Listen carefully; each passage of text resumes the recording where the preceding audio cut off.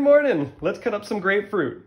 I'm gonna do it two ways today. First one, the most common way, which would be cutting it in half and then separating the meat, the flesh, from the membrane. So let's cut it in half. Might as well pick out those seeds.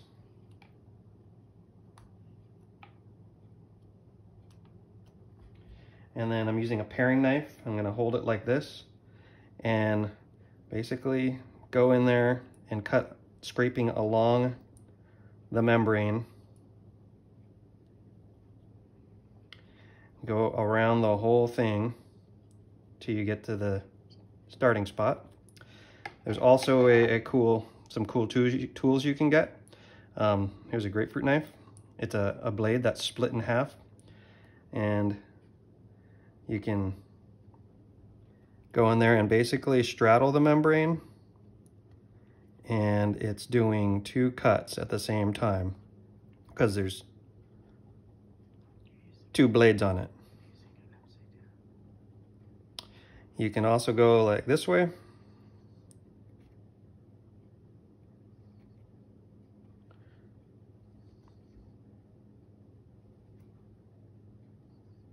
And I appreciate the aerial camera skills of Jennifer, my wife, so I can use two hands today to do my cooking.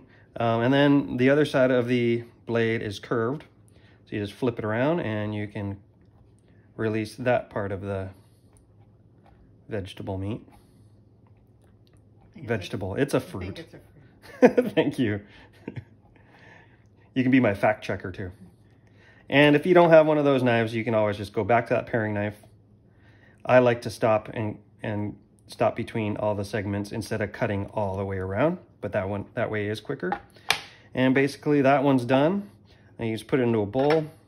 If you need to put sugar on there, go ahead, or honey. But then you can just dig a spoon in there and enjoy. Make sure when you're done, you get all that leftover juice and enjoy that too.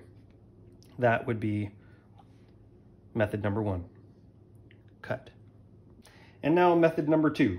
We're gonna supreme each segment of the grapefruit, so we're not gonna cut it in half. Basically, I'm gonna use a knife and skin it, and then cut each wedge out, leaving the membrane behind. And you end up with just the segments. So the first thing I like to do is set it on the cutting board and cut the top and bottom off.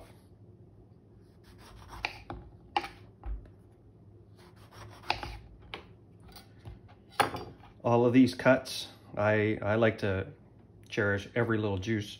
So I like to squeeze them and put it into the bowl that it's gonna end up in and get everything out of this grapefruit as possible. And then now I'm gonna use a curve cut. So when I cut down, I'm doing it at an angle. So I don't leave any pith behind, that white stuff. So I'm gonna go around and do the whole thing. This is a ready to eat food. Obviously I'm not gonna cook this.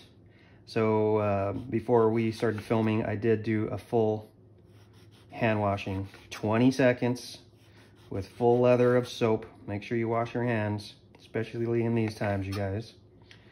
So I just cut around the whole thing, and I'm gonna pick it up and make sure I got all that white pith off of there.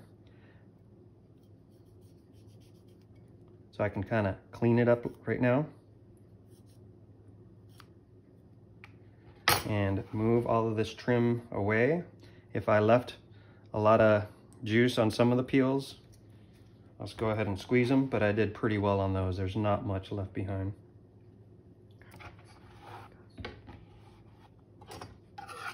And here we go, the segmenting part. Working above your bowl, because there might be a lot of juices left behind. The first cut's the hardest one. I like to use a boning knife or a fillet knife. This is a fillet knife because it's a little bendy. And I also don't like to have it really, really sharp. So the first cut, I'm gonna go in right next to that membrane on the meat side and cut down till the knife stops. The next cut, I'm gonna do the same thing on the other side so that segment falls out.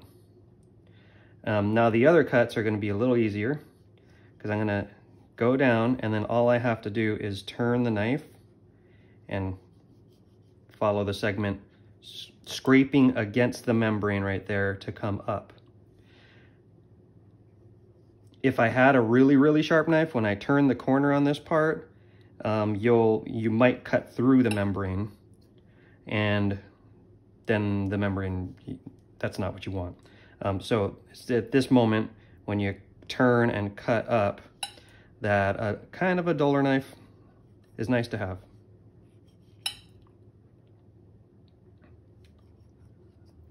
This is my favorite way to eat a whole grapefruit. Number one, it's quicker for me to cut because you only have one piece to cut and not two halves. Number two, once you have your bowl of grapefruit, you're not messing with scraping and getting into that, all the grapefruit and navigating all of the membranes. Okay, at the end, you have this mass. There is a lot of juice in there, so I like to just grab a handful of it and squeeze all of the juice possible out of there. I was just looking up some facts of grapefruit, and turns out grapefruit is a fruit that has almost the most water out of all grapefruit. Out of all fruit. And also, I learned this picking grapefruit in Arizona. They call them grapefruits because they grow like grapes in bunches. They don't taste like grapes, but they grow like grapes in big clusters. So there you go. I have my handy spoon here. This is how I like to eat it. I'll show you some pictures right now of how we've used these segments as a component to dishes, and not just eating your nice bowl of grapefruit, but adding it to a plate to enhance, adding different flavors and textures. So thanks for watching.